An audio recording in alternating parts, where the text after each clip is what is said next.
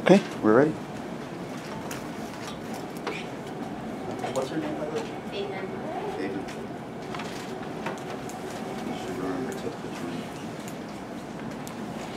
Okay, so as you know, have you seen from the syllabus, a lot of the topics that we'll be doing, especially in the first half, it's kind of going over the sections you would have done in algebra already.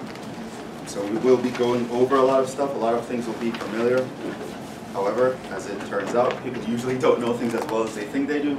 So I still would like you to pay attention, and you're just really trying to perfect the skills that you've developed in algebra so far, because they're going to be important later. So going over a lot of things, but try not to be bored. Try to pay attention and try to become even better than you used to be. So we're going to start with, from the beginning, 1.1, the real numbers.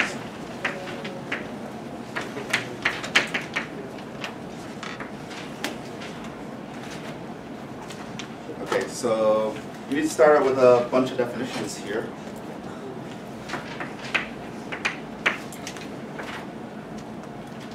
So you want to build up the real numbers. There are some more basic numbers that you should start with.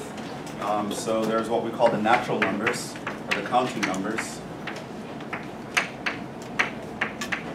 The symbol for this is boldface N, written that way. Our definition for this set of numbers is going to be all the positive whole numbers, going on forever. These are called the natural numbers. So if anyone talks about being a natural number, they're talking about being a positive integer, and the integers are just whole numbers.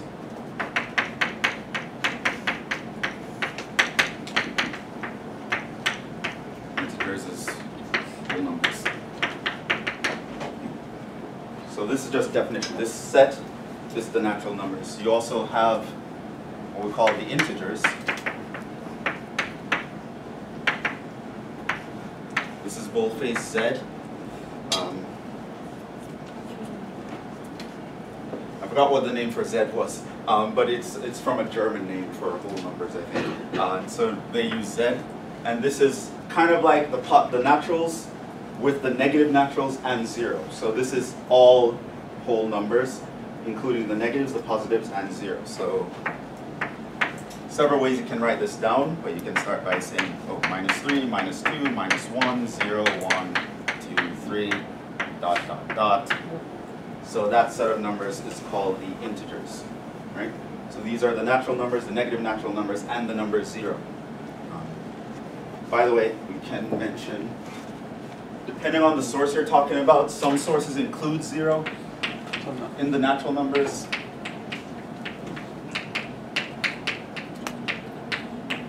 And they take n to be 0, 1, 2, but not us. Just be aware that if you're reading different textbooks and you're looking up different sources, you might have a slightly different definition here. So those are the integers. We also have what we call the rational numbers.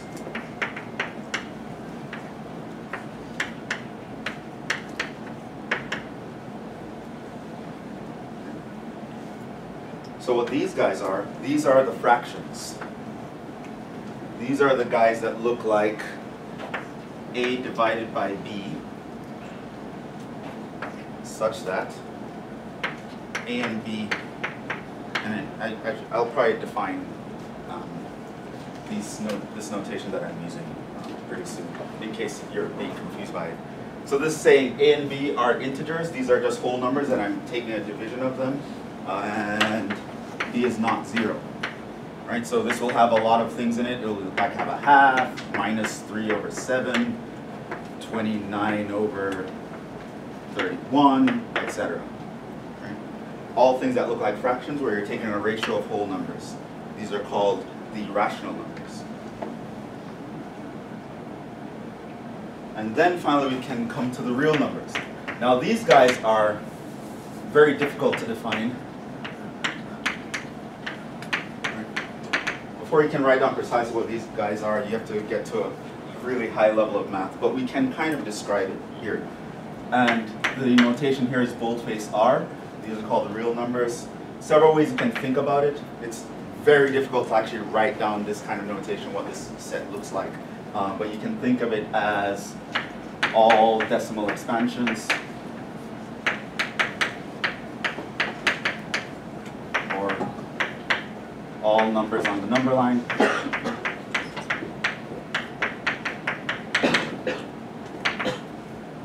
or it's Q with the gaps on the number line filled in.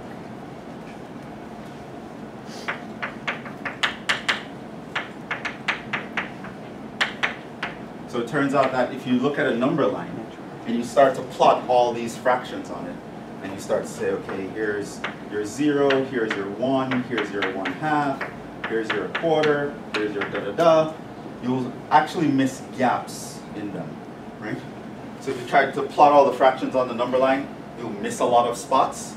Now if you go in and you fill in all those spots, you'll end up with the real numbers. So for example, if there would be a spot between 1 and 2 where there is no fraction that can fit there, but there's a number called radical 2 that is going to fit there.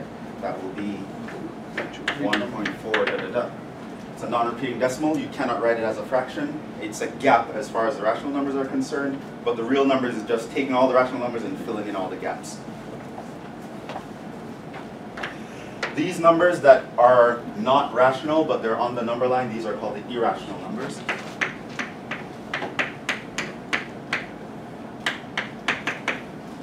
You can describe that as it's the set R minus the set Q. So if you take all the numbers on the number line except these, you get those guys. So these guys, you will have things like radical 2, you'll have pi, you have e, you have 1/2 pi squared, etc. You'll have all the numbers that you cannot write as fractions, but they're still on the number line. They represent a spot on the number line. So these are called the irrational numbers. There's a set C, this is a set of complex numbers.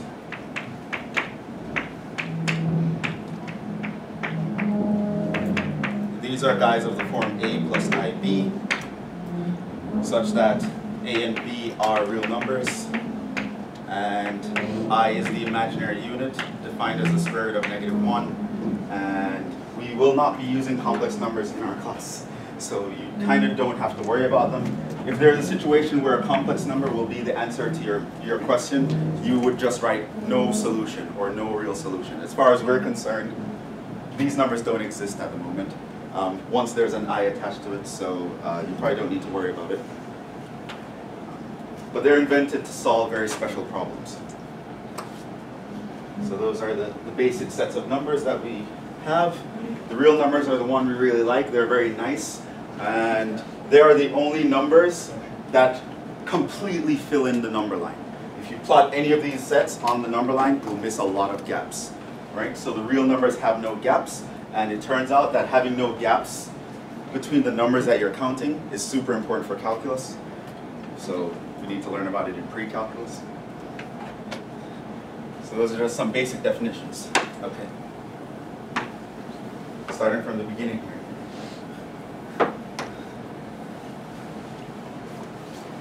What else do I want to tell you about?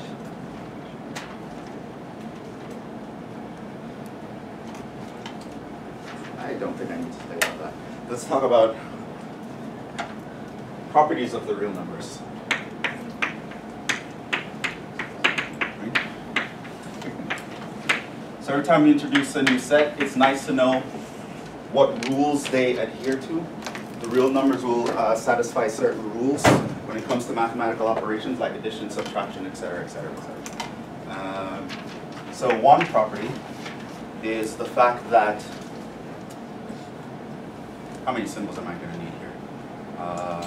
Let A, B, C be real numbers. Then, 1, it turns out that A plus B is going to be the same for us as B plus A. You can add two real numbers, and it's not going to matter what order you add them in. You can also multiply two real numbers, and it will not matter what order you multiply them in. These are called the commutative properties.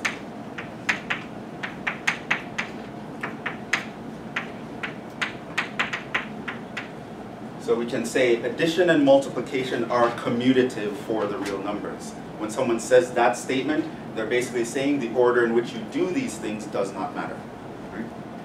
You can say the real numbers commute when it comes to addition and multiplication. Order does not matter. Another property that is important to know is called the associative properties. Meaning, when you have three things being added together, you will get the same answer if you add the first two and then add the third, versus if you add the second two and then add the first. This is also true for multiplication. If you're multiplying three things together, you can multiply the first two and then take that answer and multiply the third. Or you can multiply the second two, take that answer and multiply the first, and they will give you the same answer at the end. This is called the associative properties.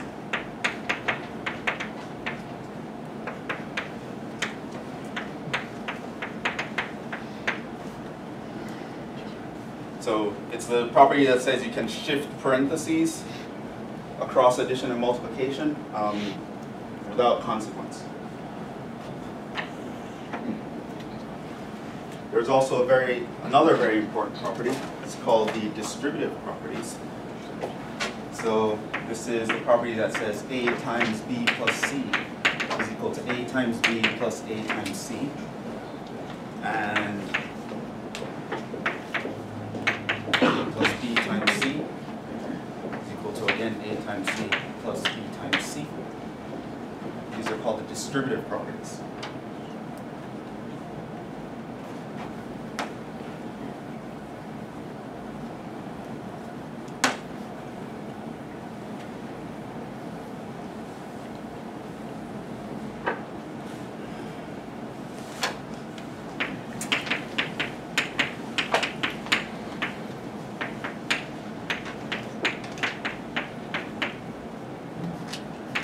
That's all the properties I want to tell you guys about in a moment. We're going to use a bunch of them. So one thing you should know, the above also serve as axioms. That's the phrase. Basically, an axiom is a mathematical statement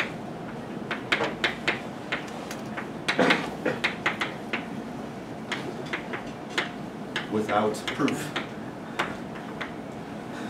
So these are just a list of statements that we literally accept on faith. Right? Now that might be a very difficult concept for some people to imagine, that what math is based on faith. Well, yes, at the very basic level it is. Turns out to prove something you have to assume something. You can't look and things appear out of nowhere. At some point you have to just say, let's pretend this is what reality is like, and let's build on top of that. And for us, the real numbers are built on these properties. These are things we'll assume work, and everything we derive from here on will ultimately have to obey all these properties at some level. So these are called axioms. So again, it's statements without proof, but at the same time, they should be very fundamental, very adhering to reality. So for example, the distributive law, for example, we believe this is true because our physical reality will kind of suggest it. So it turns out that if you look at this, there's a way you can interpret this, right? So we define area, for example, to be the length times width, right? You have a rectangle, length times width, right? So let's say you have a rectangle. The width, this length here, is A. And let's slice this part in two. And if you take this part here is B, and that part here is C, that means the entire length is going to be B plus C. And physical reality that we find ourselves in just happens to work out this way, that if we take the area here, we can consider it in two different ways. I can think of it as the length times the width of the big triangle, which is going to be A times B plus C. I can also think of the area, for example, as the sum of the areas of the two triangles. Sum of rectangle. Sum of rectangle 1 plus and 2. I just say area of rectangle 1 plus area of rectangle 2. Right? So I think of this as rectangle 1, rectangle 2. So the area of this one, again, length times width, that will be A times B.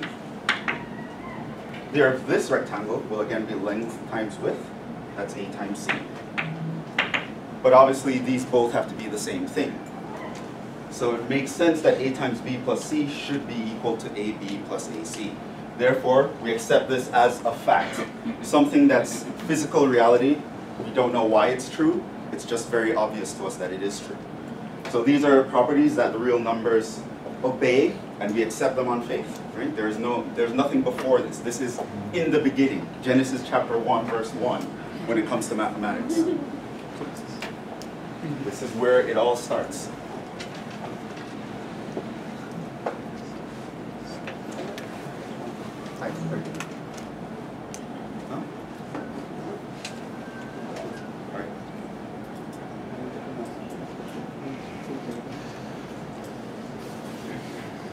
I'd probably wait till the end. We end at 7. So maybe come back 7:35. Okay. So these are the properties of real numbers, which means they should not be violated. Everything you do in this class from here on must ultimately obey these rules if you're dealing with real numbers. Right, so that's the important thing. Okay, what else do I want to tell you about? Oh, I also want to mention some terminology that we'll be using here.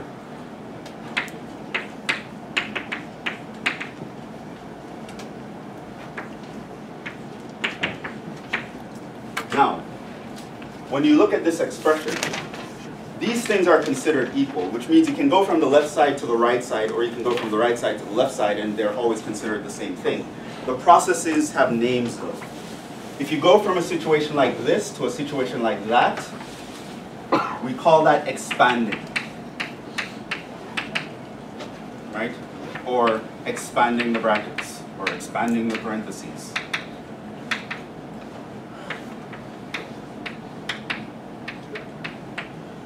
If you go from a situation like this, where there are no parentheses, to a situation like this, where there are parentheses, we call that factoring.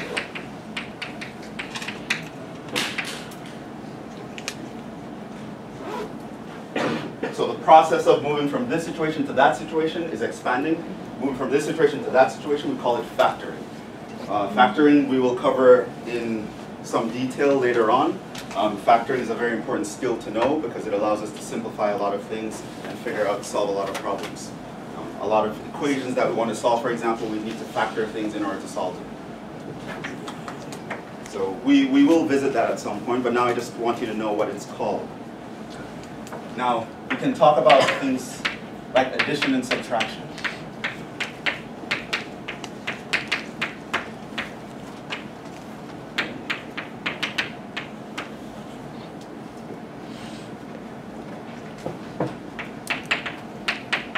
Some facts. 1.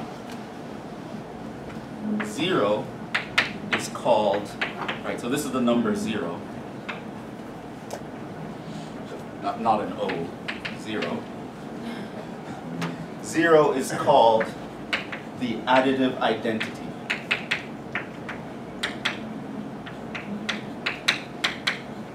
For the real numbers. Since if you add it to someone, it gives you the identity of that thing. So if I take 0 plus anything, the result is just the identity of the thing that I added to 0. We also have something called the existence of negatives.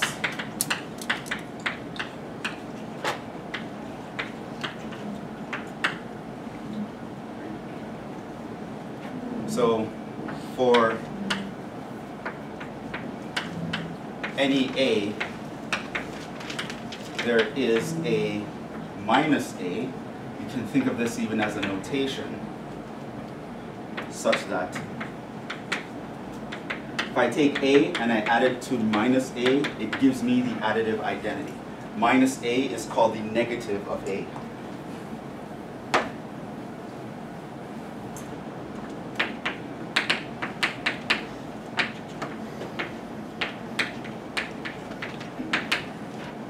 Or sometimes just might say negative a.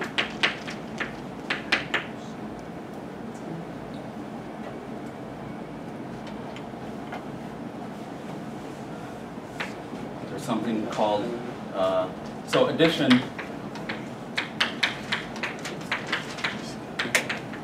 is a move by units to the right on the number line. So I can talk about what does it mean to say 2 plus 3. Well, that means, for example, I can start at position 2 and I move to the right by 3 units. So I'll move 1 unit, 2 plus 1, 2 units, 2 plus 2, 3 units, 2 plus 3. And by organizing these units according to the natural numbers, it turns out that this number will end up being at position 5. Therefore, we can say that 2 plus 3 equals 5. Because if I start at 2, move 3 units to the right, I will end up in position 5. Subtraction is a move to the left.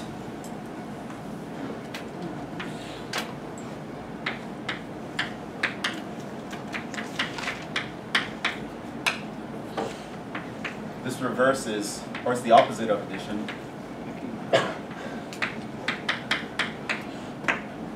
It's a move to the left.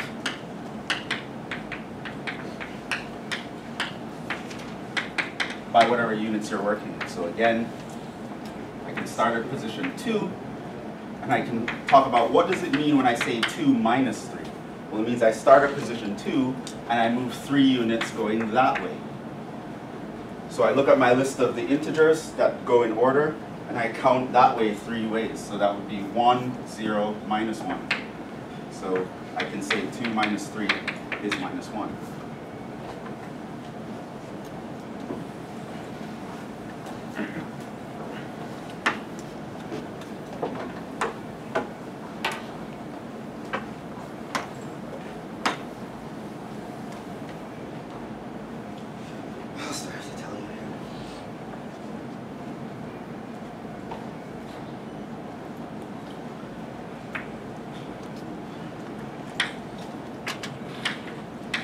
We can consider a minus b to be a plus the negative of b. These will be equivalent. Also, I want you to note minus a does not have to be negative, so be careful.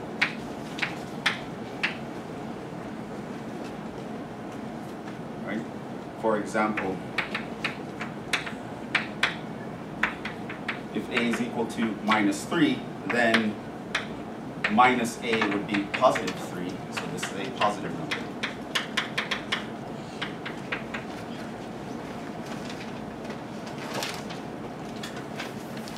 That could be a negative number. So, of course, you should know the negative numbers, these are the guys on the left of 0 on number line. Positive numbers are the guys who are on the right of 0 on number line. 0 itself is neither positive nor negative. 0 is called a non-negative number. It includes the positives, but also not negatives. 0 is a non-negative. You can also call it non-positive, but it's usually described as a non-negative. Right? It does not fall into either category. 0 is special. 0 is very special. It took mankind thousands of years to come with the idea of 0. I know to us it seems simple, but yeah, literally what I just did on the board was like a few hundred years of human evolution. Okay, let's continue.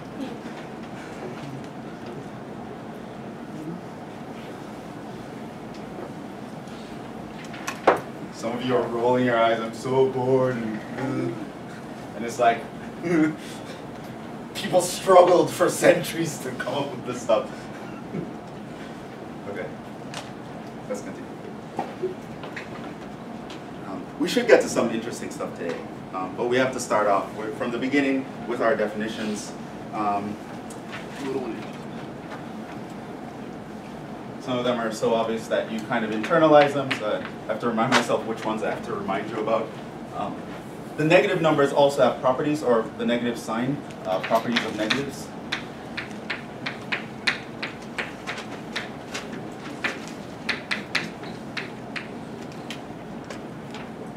So, some ones that, these are not axioms, by the way.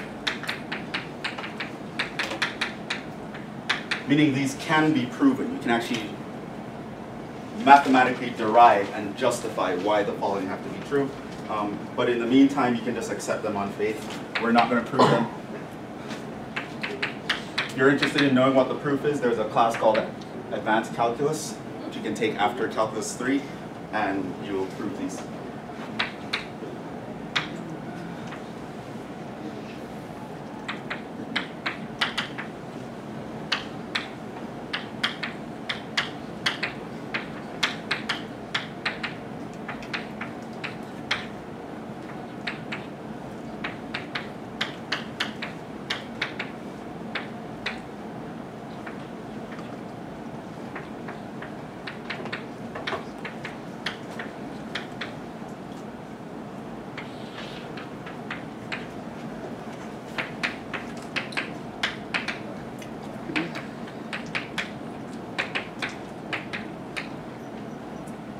Properties of negatives.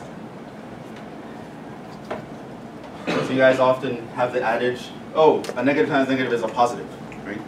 That's not something that's natural, right? That's not something that you can actually see in reality, and I can point to a rectangle for which that's true. That's something you have to figure out mathematically.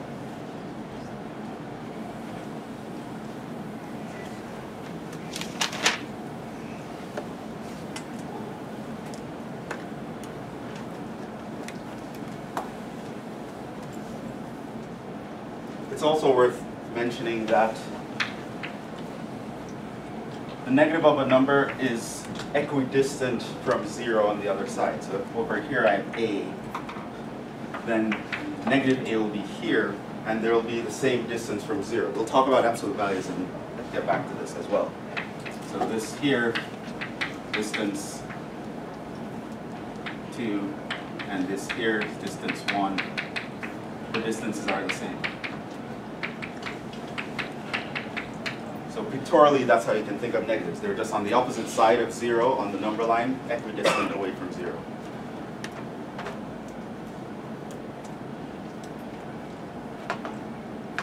I don't think I have to do any examples for addition.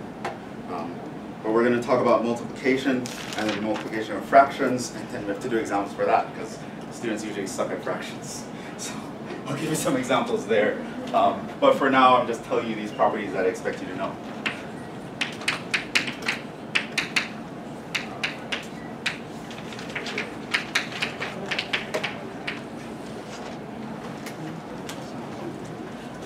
Okay, let's talk about the multiplicative identity. So the number 1 is called the multiplicative identity of the real numbers.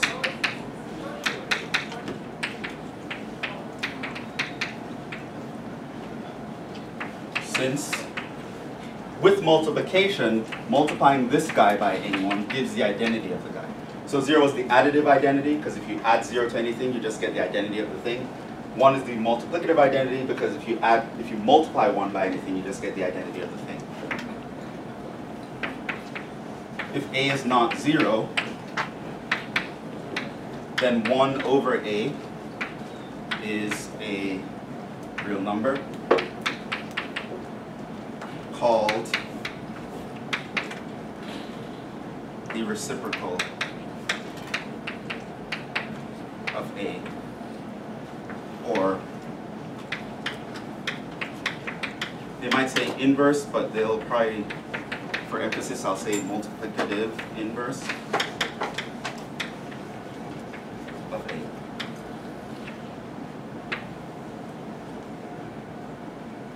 So this is 1 divided by a.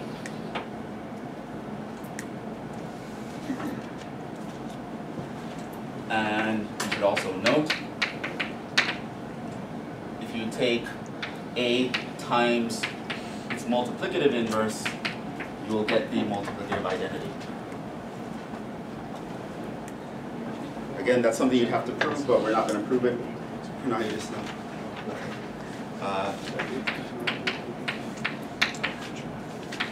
So, by the way, this dot here, if it's a dot on the center of the line, it's not on the base, it's towards the center, this means multiplication.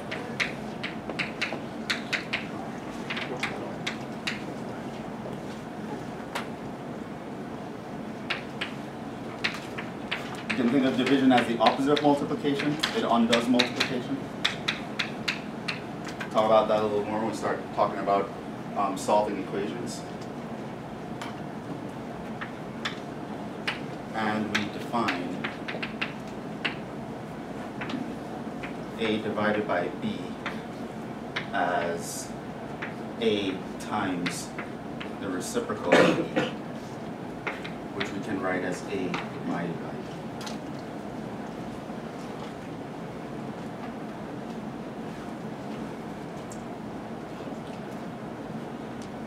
Just remember something I want to tell you guys here, but I'll probably save that for a little bit later.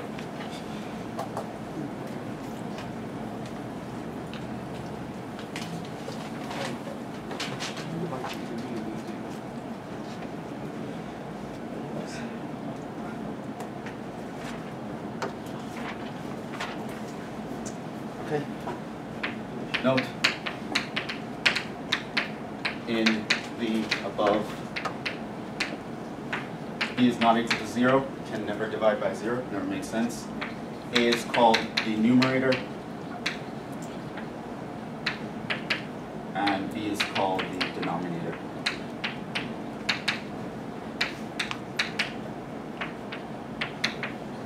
Or divisor. A over B is called a ratio or quotient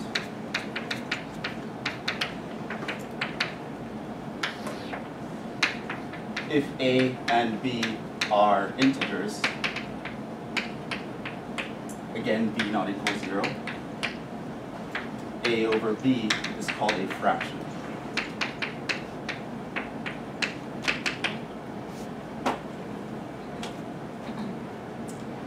And now let's talk about properties of fractions.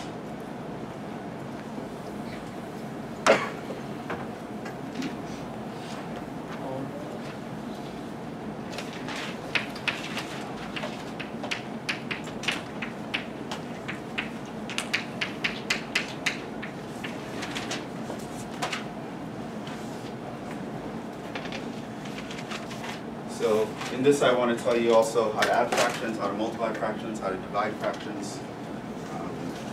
What else do I want to tell you? Yeah, multiply, divide, add, cancellation law, cross multiply. Okay. We can multiply a fraction by doing the following. If I have a fraction A over B, multiplying by C over D.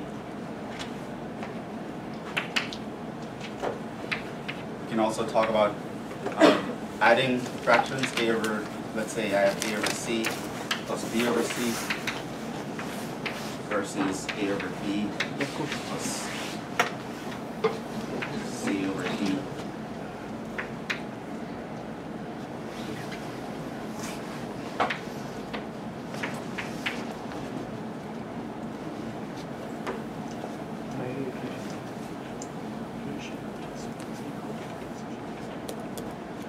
So you have A over B divided by C over D.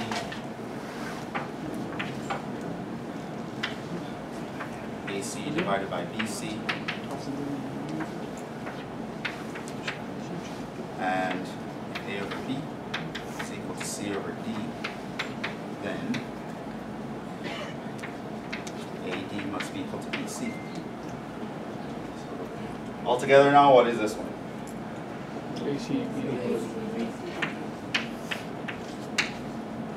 AC over BD. You just multiply the top, multiply the bottom. That is how you multiply a fraction. A plus B over C. Come again? A plus B over C. A plus B all over C. This one? Multiply. D. AD plus BC over BD. That one might be a little strange, but the idea is you create a common denominator. So you would multiply this by D over D. You'd multiply this by B over B. The denominators, according to this multiplication, will give you BD in both denominators. Then use rule 2 to add those, and you'll get this. How do you divide fractions? Flip. Right, so there's a thing, keep, change, flip. Right? So you keep this one, change this to multiplication, flip that one. So it's called, you just, to divide one fraction by another, you multiply by the reciprocal of the second fraction. What happens here? C cancels out. Right, you can cancel the C, and this will give you A over B. This is called the cancellation law.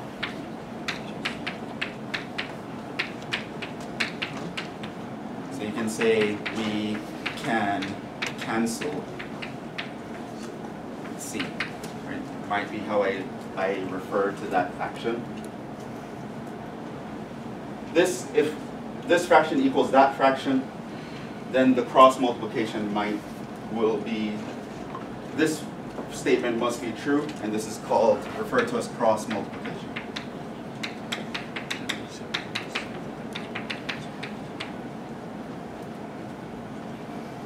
Now, again, it might not be obvious here because these two fractions can look different, but for example, we can talk about, for example, a half versus 3 over 6, right?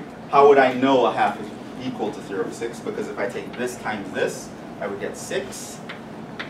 And 2 times 3 also gives me 6. So, bing! Right? So I have two fractions I don't know. Are they the same? Is one bigger than the other? Blah, blah, blah. If they're equal, this statement will be true. If they're not equal, this statement will not be true.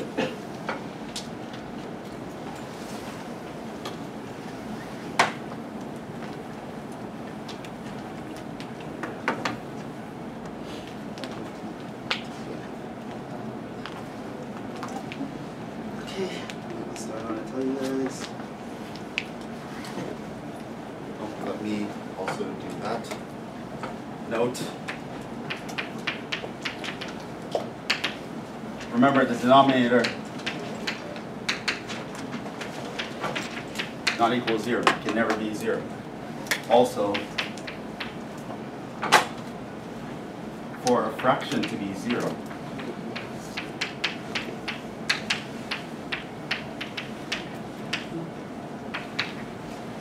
the numerator must be 0.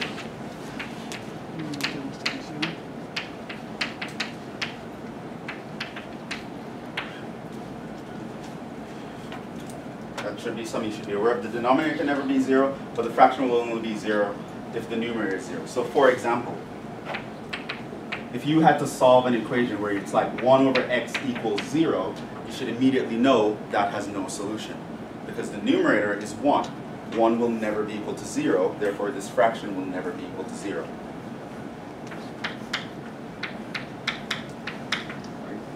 Very simple case in which knowing that can come up. Every now and then you'll see an equation where you have to solve for something, maybe set it equal to 0. You should be aware, if you want a fraction to be 0, you need to set the top equal to 0. The denominator is irrelevant when it comes to solving for that fraction to be 0.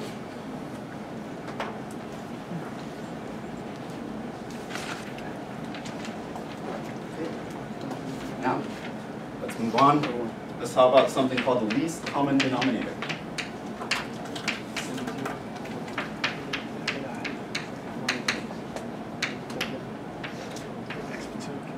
Referred to as LCD.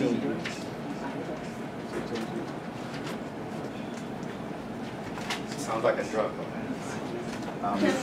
So this is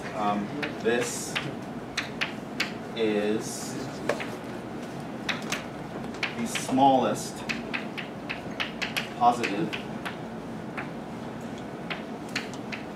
whole number at a set that the denominators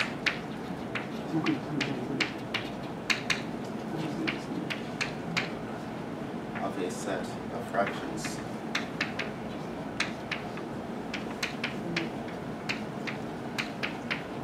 all divide into evenly. That means, by evenly, I mean when the result is a whole number, when you divide them.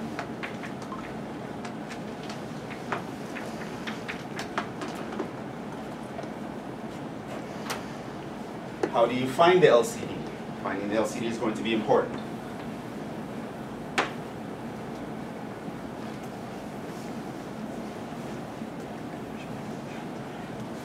Can anyone describe to me how to find the LCD of two numbers? Two or more?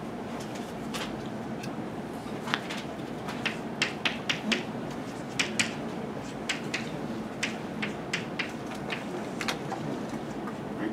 So say I have two fractions. I put it on some. Say I had 3/16 and 5/12. What is the LCD? 4. Yeah? Huh? No. That's the GCD. 36. Huh? 36. 36? Is that a guess? Let's say you didn't know it was 36 because you weren't so familiar. How would you actually go about finding it? Yeah. No.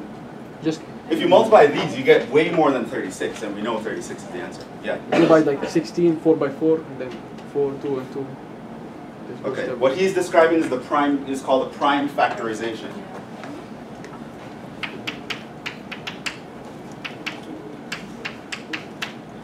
One, find the prime factorization of the numbers. This means you're going to factor the numbers into a bunch of prime numbers. Do you all remember what the prime numbers are? These are the numbers that the only divisors are themselves and 1. Right, so numbers larger than 1, where the only thing that can divide into it and not create a fraction that's not a whole number is itself or 1. So 2, 3, 5, 7, not 9, because 9 can be divided by 3 and you get a whole number answer. 11 would be the next one, etc. These are called prime numbers. You want to factor, and remember what factor means, you want to write this as a representation with parentheses with a bunch of things in parentheses. Okay, so find the prime factorization is the first thing. Then the LCD is the product of all primes that appear raised to their largest powers. If you raise it to the smallest powers, that gives you the GCD. But you raise it to the largest powers, that gives you the LCD. So for example, here, you realize 16, you try to start to break that down. You realize that 2 can go into 16, that's 2 times 8. Right? Then you realize 2 can go into that, that's 2 times 4. Right? But 4 you also know is 2 times 2. So in other words, this guy I can think of as 2 to the 4. This is called the prime factorization of 16. I would do the same thing for 12. It's even. 2 is the smallest prime number, so I'm going to divide into that. Well, this is 2 times 6. Then I realize this is 2 times 2 times 3. In other words, I can think of this as 2 squared times 3. So now all the prime numbers that show up are 2 and 3. So this means the LCD is going to be 2 times 3, but I have to put the largest power. Now 2 shows up, and what is the largest power? 2 to the 4th is the largest power. 3 shows up in one position, so the largest power is obviously this power. That's going to be 1. So these are the largest powers.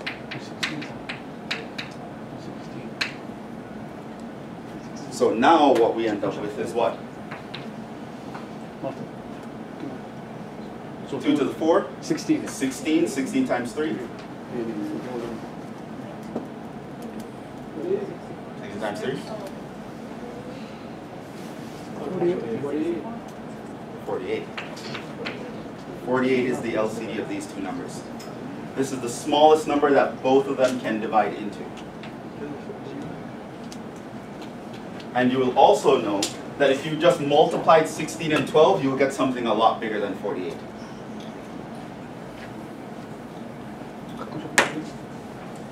So this is called the LCD.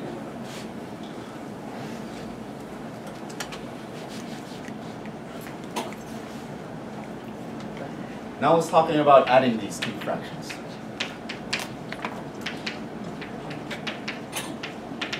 So let's say I had 3 over 16 and I wanted to add to it 5 over 12. There are a couple ways you can do this. I only talk about one way here, but there are a couple ways you can do this.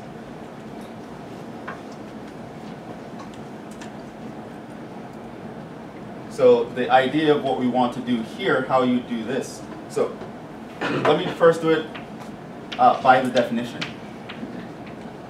And I'm going to contrast that with us using the LCD so you can see the difference, why one may be preferable to the other. So by the definition, what would the answer be here? Right, this means on the list of properties that I had over there, how would you actually add these two? Well, you'd multiply the 12 by the 3. Then you'd multiply the 16 by the 5. Then you'd multiply the 16 by the 12. Now what's that going to be? What's 3 times 12? 36. Huh? 36. What's 5 times 16? 80. Huh? 80. That's 80. What's 16 times 12? 192. What? 192. One what? 192. 192. Okay. Now, start adding these up. What is this? 116? 116 over 192. Now that's your answer, but let's say I wanted to reduce this. What would I have to do now? Divide by 2. Huh? Yeah, how would I do that?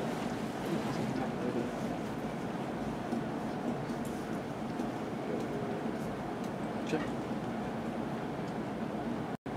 What would you do? Go the lowest. Check. Huh? Go to the lowest. Yeah, but how? Yeah, Huh? How'd you get to the lower one? Yes. You could start reducing by 2. Sure. So 2 into this goes how many times? Come again? 58. Right. 2 into 1 you can't. 2 into 11 goes 5 times, remainder of 1. 2 into 16 goes 8 times. Okay. What about this one? 96. Hmm? Yeah, so 2 into 19 goes what? 96. I can't hear you. Sorry. 96. You want the answer? 86? No, 96. Then you'd reduce again. 2 into this goes what?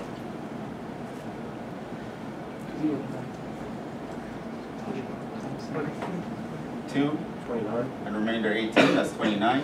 2 into this, 48. 48. Can we reduce those? No. Okay. So that's going to be your answer. Now, let's compare that to us using the LCD to help us get the fraction.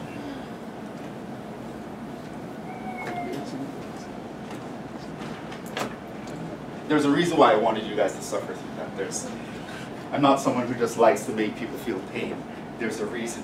I want you to remember the feeling of doing things one way versus another way. So when you're in a test and I tell you you have 5 minutes left and you need to get through this problem the quickest way, you'll have a bunch of memories in your head when Jhevon made you struggle through this. And then you'll see Jhevon made you do something else. And hey, you know what? I'm going to do it this way. Okay. So now let's use the LCD. How would you use the LCD to add these guys? Yeah. Multiply 3 over 16 by 3, and then 5 over 4 by 4 to get 48 numbers. Right. So you are going to multiply and divide by whatever number is going to give you the LCD, which now we know is 48. Right? Now, in the event that you had to do this and factor it, right? So you know the LCD is going to be 2 to the 4 times 3. You can see here that the thing missing from the 16 is the 3. So you can just put that in, multiply by 3. But of course you have to multiply and divide by 3, so you're multiplying by 1, so you're not changing anything. Similarly, this is 2 to the squared times 3. What's missing here is a 2 squared, right? So in other words, that's 4. So I multiply and divide by 4. Now, once you do that, right away, right? And this is even an intermediate step. You can do this if you want. Maybe I'll write it in red. You can be like, okay, so this is going to be 9 over 48. This is going to be 20 over 48. And rule 2 of our list of rules says what? The denominators are the same, you just add the tops. 29 over 48. Felt a lot easier, right? So this is the benefit of knowing how to find an LCD. And especially in the cases where we would want to use it, it's even going to be easier to find than here. But not knowing the LCD can cause you a lot of needless pain. Let's look at some other situations where the LCD can come in handy. I believe I put some examples here. And this one was actually on the first quiz, so let's see if the use of the LCD. Other ways to use. Other ways to use LCD. Example. On the first quiz, I asked you to simplify this expression. Y over x minus x over y over 1 over y minus 1 over x.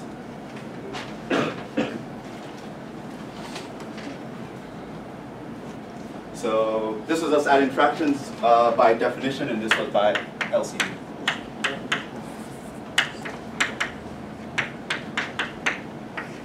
And again, I'm going to do this 2 ways, so you can compare the ways. Now, some of you might have done it this way, but it's the less efficient way to do it. Here is one way.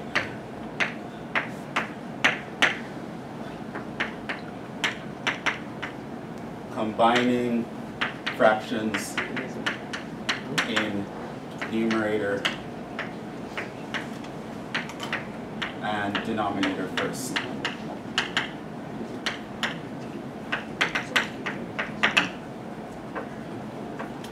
So what you can do is you can apply your rules and just focus on the numerator and the denominator first.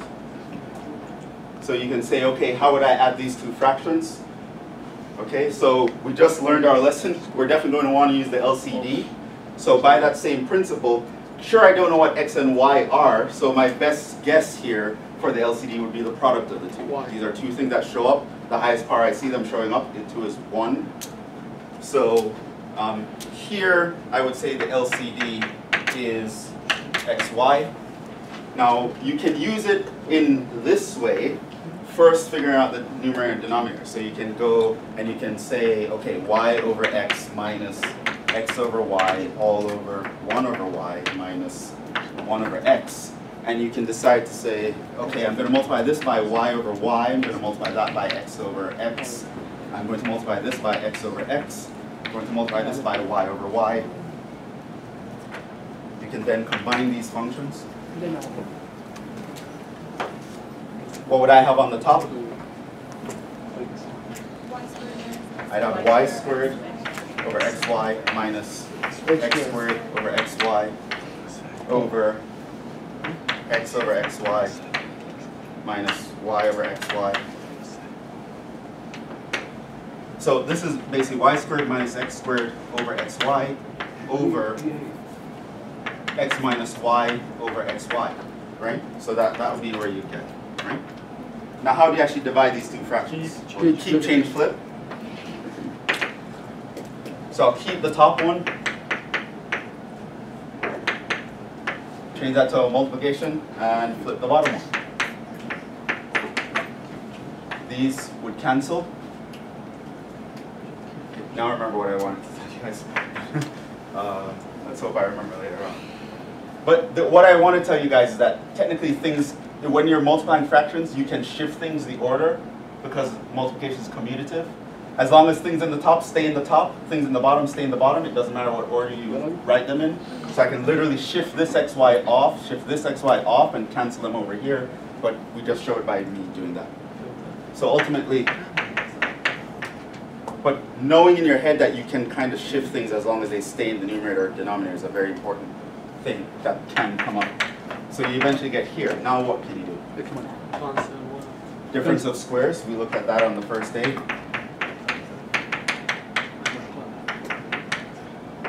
Then?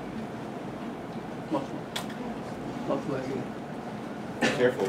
Oh, You can't just cancel right away. What's the problem here? multiply. These are turned, right?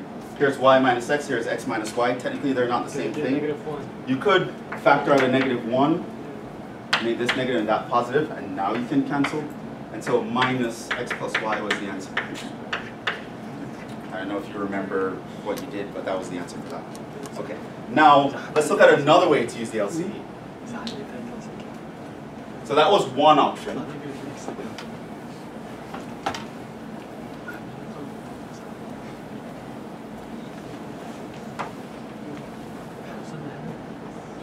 Another way.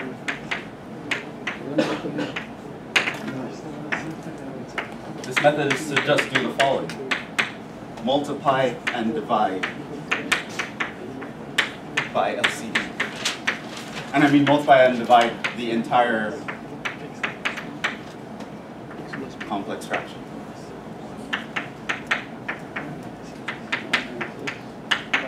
A complex fraction is just a fraction that has fractions in its numerator and denominator. Okay.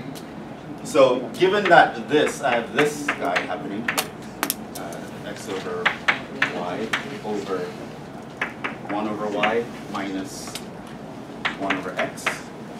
Here was the other alternative. Knowing that the LCD is xy, what I'm going to do is I'm going to multiply and divide by the LCD, multiply the entire thing.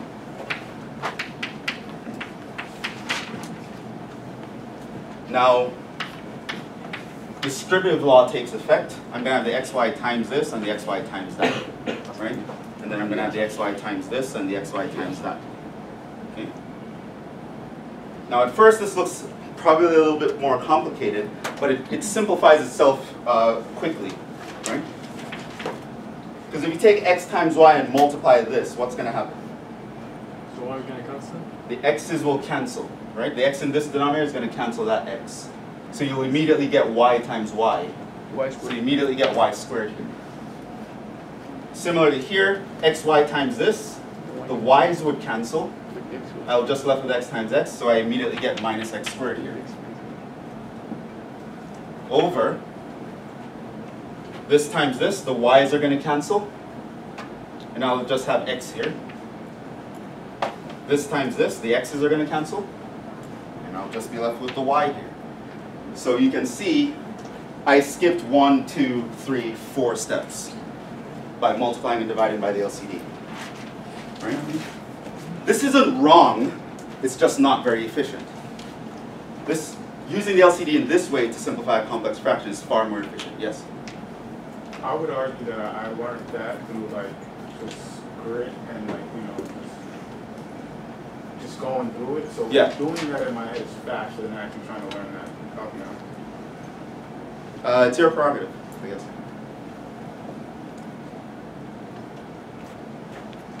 In some sense, I'm never really going to force you to do one way over the other. I can tell you these are your options and pick the one you like more. So now this one, yeah, pretty much now I just go here. So this is y minus x, x plus y, over x minus y. This cancels into that -1 times, and you get minus x plus 1.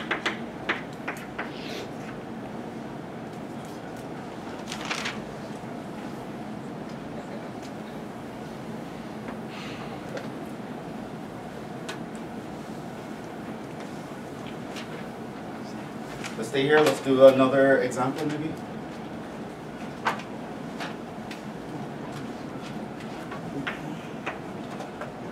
Maybe I can win you over to trying this method. You like the other one? Here's another example. Let's say my f of x is 1 over x squared. Find the difference quotient.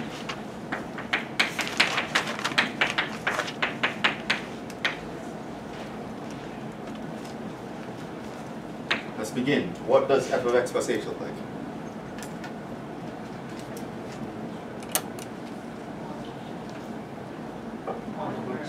Huh? 1 over X plus h squared. x plus h all squared. Minus 1 over x squared. 1 over x squared over H. h, right? I tell you can put parentheses here, but not necessarily in this case. So this gives you a complex fraction. At this point, you have a couple ways to start simplifying this. One way, you can combine the fractions in the numerator and denominator separately, keep change flip. It would be longer than just multiplying and dividing by that right away. Doing that, this times this, these guys cancel, I'm left with an x squared. This times this, the x squared cancel, I'm left with this. Denominator becomes hx squared times x plus h squared. If you prefer the first method I showed you, you can try to do it here. If you get here, no problems. I have no complaints. How would we finish up here?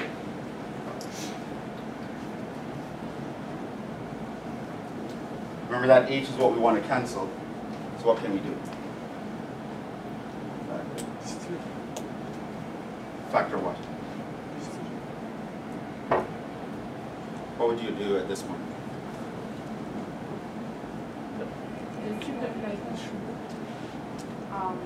When you put x plus h squared, then you put x squared plus 2xh plus h squared. Right? Expand the numerator.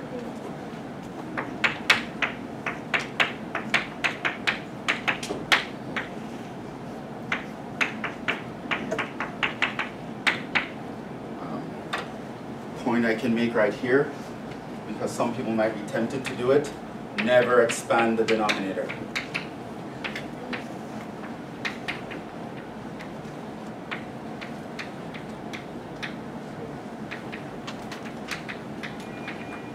Denominator should always be in a factored form because you want to end up knowing how to cancel things if it's possible to cancel.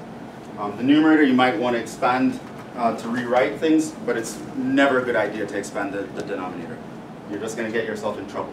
So now that we know that, here we see that the x squared and the x squared will cancel. Moving over here.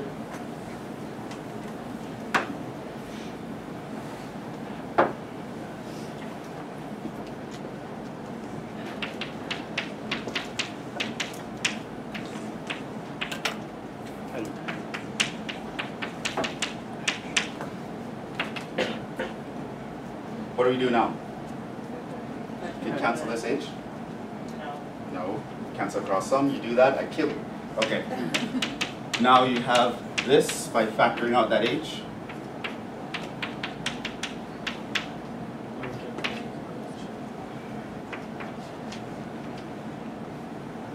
So now you have what?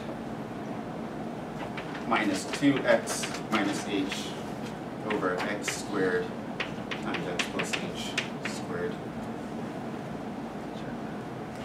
And that's pretty much the simplest way you can have it here.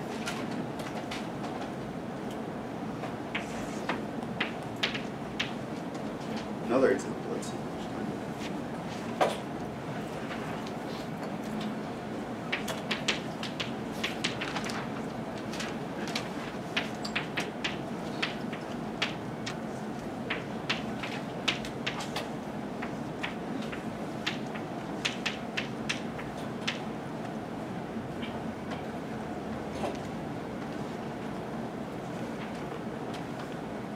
Again, you can do it the old way, find the common denominator, add all the fractions in the numerator, add all the fractions in the denominator, keep, change, flip. Or multiply and divide by the LCD. What's the LCD here? A A squared. squared is the LCD. Multiply and divide by a squared. That's going to multiply that, this, All of it.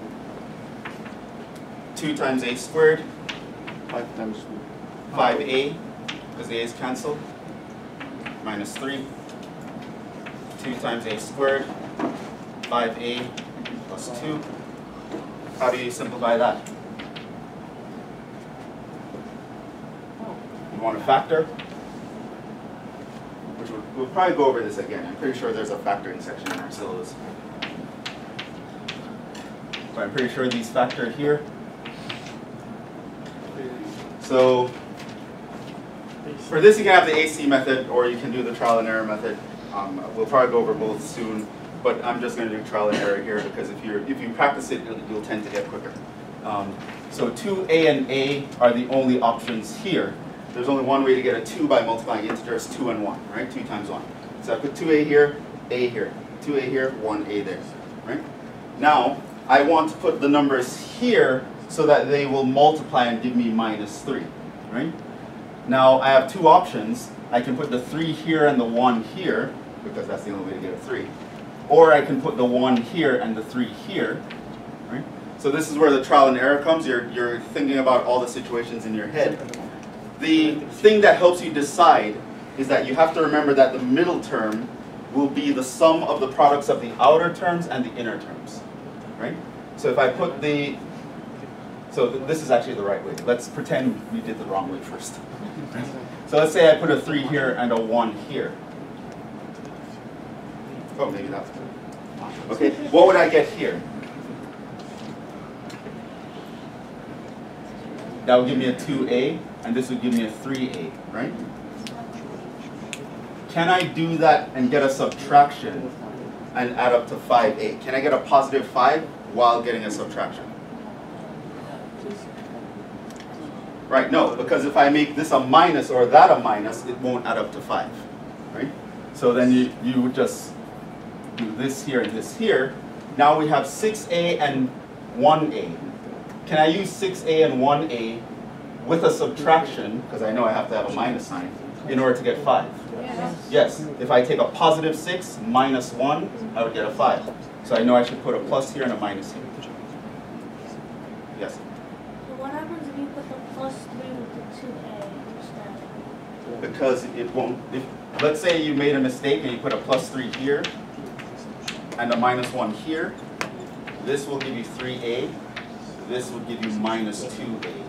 If you add those, you don't get 5. So after you throw in the numbers, you can quickly check mentally if you're right, or go back. Okay. Similarly here, this is a 2. The only options are 2 and 1. I can put, say, a 1 here and a 2 here. This will give me 4 and 1. I want to get a 5. I need to subtract both of them. Minus 4 minus 1 gives me the minus 5. That's your factors. Okay. Now, yes, the AC method is another option. We'll talk about that at some point later. But if you get really good at manipulating the numbers in your head like this, you'll be a lot quicker with this than the AC method. Now what do you notice? Those end up being the same. And we would have a plus 3 over a minus 2.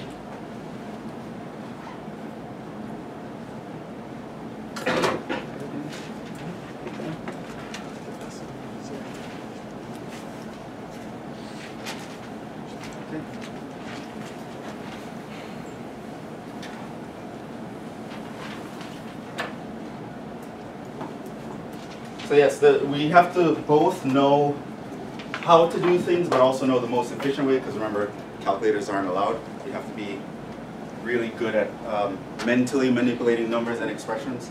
And so when it comes to that, being efficient is very important. You can know a way to do a problem, but if you do the longer way, and you have to solve one problem to plug into another problem, you'll end up spending. The time you're taking in computation just builds and builds and builds, and taking more steps gives you more options to make mistakes. So you would want to learn the more efficient way. Even if it will take you some time to learn a new way, if it cuts out 4 steps, it's worth it in the long run, right? Think of all those 4 steps you're saving on every problem during a whole semester, on all the homework, all the quizzes, all the tests. You're saving 4 steps each time. It's a lot of work that you're saving. Yeah? I didn't mean I would follow the long route for every circumstance, only that in practicing the rigmarole, Yeah. take it, apply it, and Yeah. then use I wasn't talking to you. I'm making a general statement. Exactly, yes. Yeah. No.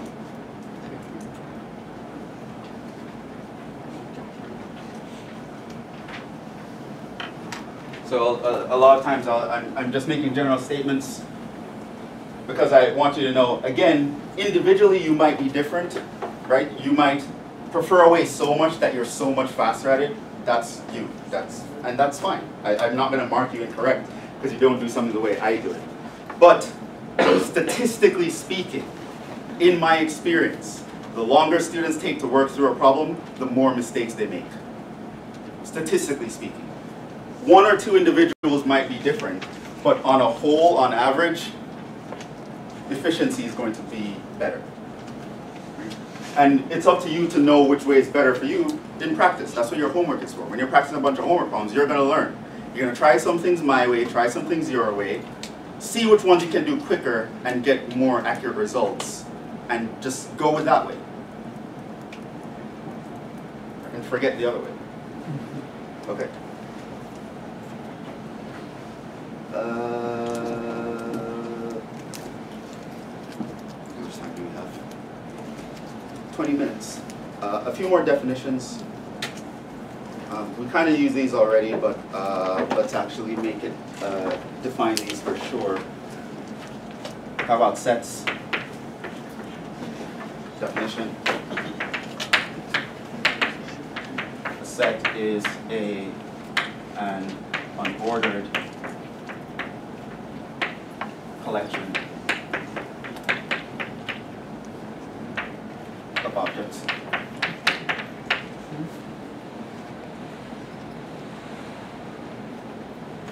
That's pretty much it. Notation.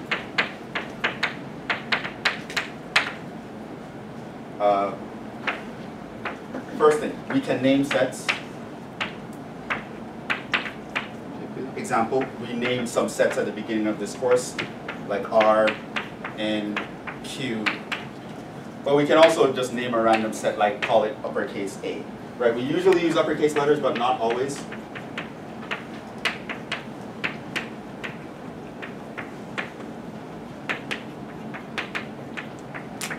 So say just a collection of objects, we can name them just like we can name functions. We can name sets.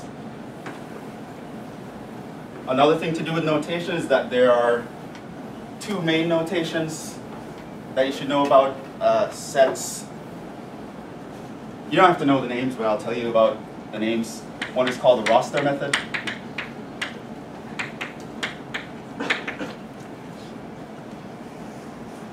This means you list the elements of the set in these brackets. And by elements, I mean the objects that make up the collection. These might be called the elements or members of the set.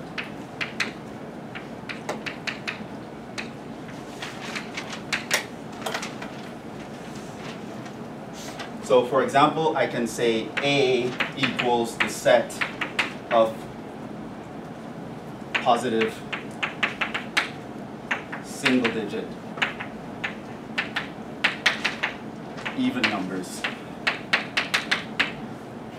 And so this means that I can express A to be 2, 4, 6, 8. And whenever you express the set like that, this is called the roster method.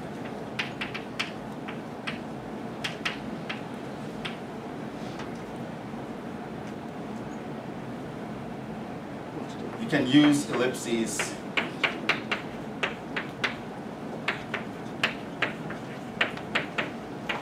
to reduce writing if pattern is obvious. So for example, when I was telling you about the natural numbers, I couldn't write down every single one even if I wanted to. So I just went 1, 2, 3, 4. As soon as I feel like I've written down enough for you to get the pattern, you know what's going to come next. Dot, dot, dot. I put dot, dot, dot. Right? There's an infinite number of things, I can't write them all down. But even if, with a finite number of things, if I had a set with 1,000 things in it, I'm not going to write down 1,000 things on the paper. Write down the first few in a way so that you can get the pattern. Then I'm going to put dot, dot, dot, comma, put the last one. So I can say also something like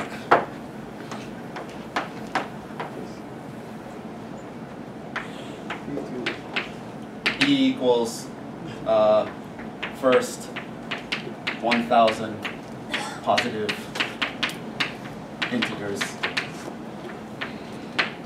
So this means I can say B is 1, 2, 3. I think they get it. Dot, dot, dot. Stop at 1,000. So you can write the sets that way. This is called the roster method. Another way is called the set builder method.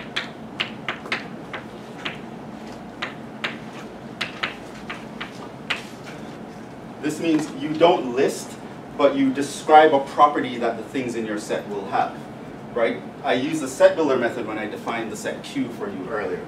So this means I can say A equals, for example, this A here, and I can just say it's the set of all things X such that X is even, positive, and single digit.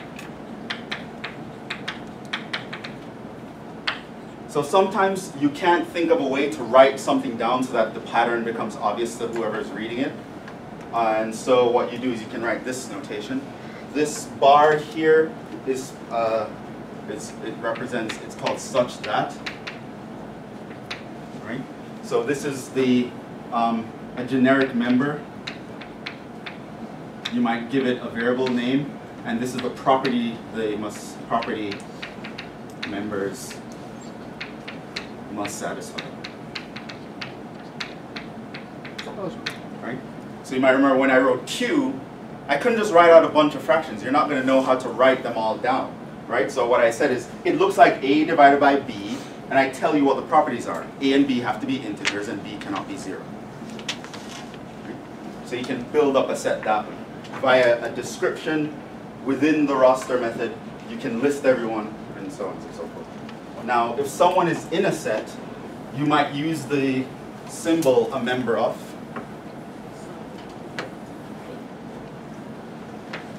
That symbol means a member of.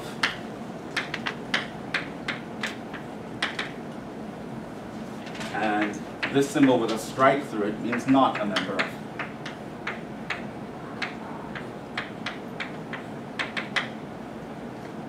A lot of things in math are like that, by the way. If you have a symbol that means something, to say not that, a lot of times the symbol for that just puts a strike through the other thing.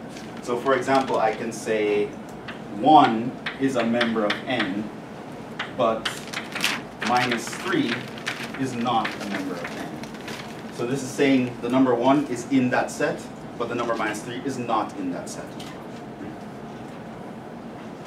And so that's why I could say with Q, I use the set builder notation, and I wrote this down. So now you can know what I mean. It's objects that look like this, one thing divided by another. These things belong to the set of integers, and the one on the bottom is not the 0 integer. So I just told you how to create these members and what properties they must satisfy, but I can't really write down a description in a way that you can understand it beyond this. It's hard to find a pattern by which to write out the fraction. Not super hard, but harder than you'd want to have to do it.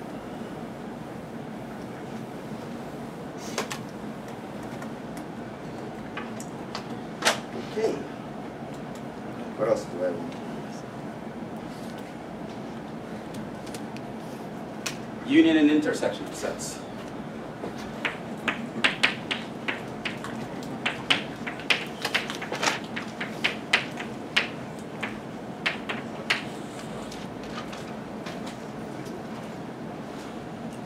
Let's talk about union. This symbol here, this is the set of all x such that x is in A or x is in B. Possibly both. Right? And we call this the union of A and B.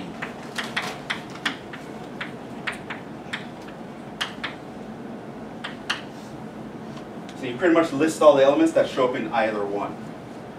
An example.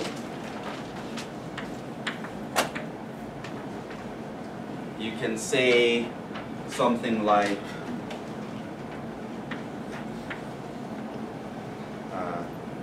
Z is the union of n with the negatives of n with the set 0. Or you can say, to give you a simpler example, create two stupid sets and combine them. Like, for example, I can say A is the set 1, 2, 3, B is the set 2, 7, 9. Then I can say A union B is going to be write all the elements that show up in either or. So there are the things that show up in A. This shows up in A. This shows up in A. This shows up in B, but I already wrote it down. This shows up in B. This shows up in B. So that is called the union. The set of things that show up in either or set. Possibly both. In this case, 2 showed up in both.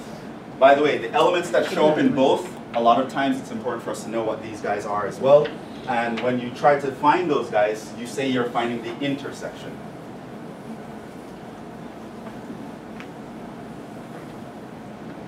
All right, let me give you some more terminology here. The union of A and B, you can read it A union B. It's also read A or B a lot. It's an inclusive or. Another alternative, the intersection. Notation for that is this symbol. To describe what it is, it's the set of all things such that x is in A and at the same time x is in B.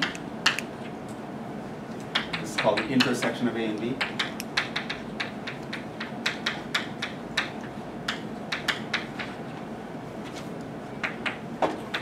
Might also refer to it as A intersect B.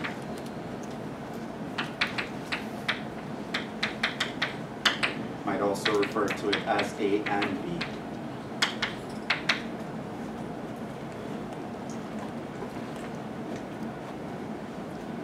Example. In the above, this guy, A intersect B is what?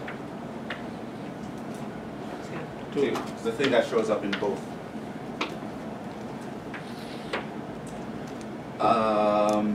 There's the notion of an empty set. This is the set with no elements. Notation is the following. That is called the empty set. It's a set with no elements.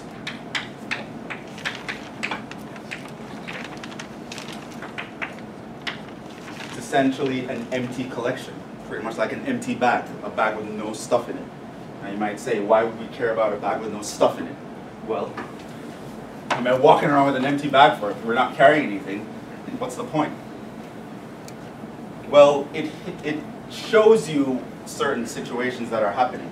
So sometimes you might be looking for a situation, but you end up realizing that that situation can never actually be fulfilled, and the empty set could be a way of representing that phenomenon. So for example, I can say A is equal to the set 1, 2, 3, and I can say B is the set A, B, C, and someone can ask, what is A intersect B?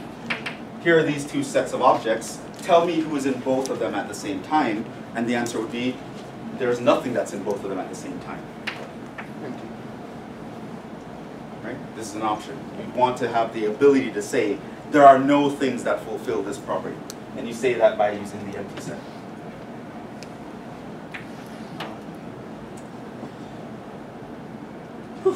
intervals and interval notation. Yeah, we're really starting from scratch here. But basically what this means is that none of you have any excuses anymore. You can't be like, man, it's been like 2 years since high school since I added fractions, man. No, we did this in lecture 2. I told you what a set is in lecture 2. We spoke about adding fractions, all this stuff. There's nothing you can tell me that you forgot or it's been a long time since you did it. We're starting from the very beginning. Interval notation. Something that's going to be very important for us.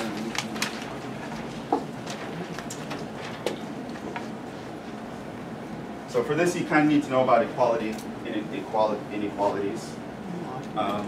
So you should know that that symbol means A is greater than B, right? Larger than in magnitude than B. Right? Another way of saying that is that if I were to plot these guys on the number line, A is going to be to the right side. This means A is greater than or equal to. It means it's potentially, they're potentially the same things. I may or may not know, but the potential is there, and I can just put a little slash under it, and that means greater than or equal to. Of course, the reverse can happen. You can read this that A is less than B versus A is less than or equal to.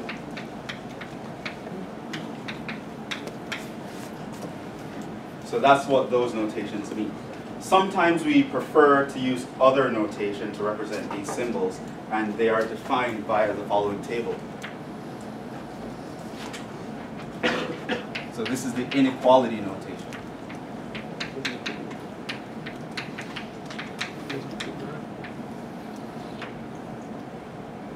We can talk about also the interval notation.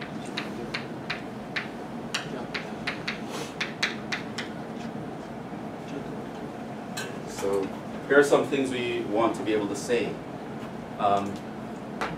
Things like x is bigger than A. X is bigger than or equal to A. X is smaller than A. X is smaller than or equal to A. Sometimes we want to describe X as being between two things. It's larger than A but smaller than B. Or it's larger than or equal to A but smaller than B. Or it's larger than A but less than B, potentially equal to B. Or it's potentially equal to A or B, but it's in between them. All of these have a notation that corresponds to them, which we call interval notation, which a lot of time you'll be required to write your answer in this notation.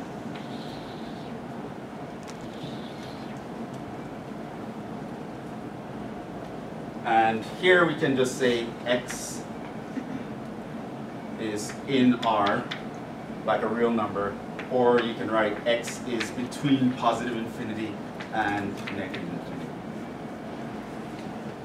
This notation here, you would write it in the following way. A is on the left, put the infinity sign, put parentheses. Whenever you can't be equal to something, you don't use parentheses, you use brackets. Put the square bracket, A, infinity. This says we can be at A or anything larger going all the way up to infinity, but we cannot be equal to A. This says we can be A equal to it or anything larger going up to infinity. Similarly here, A is the maximum but we can't be equal to A, versus A is the maximum but we are potentially equal to A. Here we write this as A comma B, sort of looks like a coordinate, but within context you shouldn't be confused. This would be square bracket AB. This would be A comma B. This would be bracket, bracket. And this would represent minus infinity. So there are situations where you'd want to express these ideas, but you'd be required to express them in interval notation, and that basically means this. I don't know if this is going to really work out nicely here, but we're going to be using this later, if not now, next time. There's also a pictorial way of doing this on the number line, which I want you guys to be aware of. So this is the diagram, and they can be useful. So basically you're writing a number line in all of it.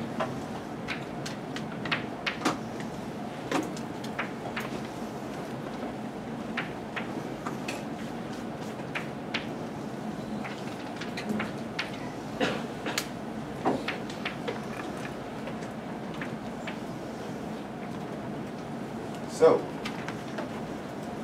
this one, how you'd express this, is you put the number A, you would open a circle on the number line, and you'd say, I can go anywhere bigger. For this one, you put the number A, you put a circle, but you'd shade it in, and say, I can be anything bigger. This would say, you put the number A, put the number A, circle, I can be anything smaller. Here, shaded circle, it can be anything smaller. Here, you would put the numbers A and B, A and B, A and B, A and B. And in the first one, you'd represent it by an open circle, connected here. Here, you do a shaded circle, connected to an open circle. Here, you would do an open circle, connected to a shaded circle. Here you would do two shaded circles. And here, this is the entire number line. Express it like that.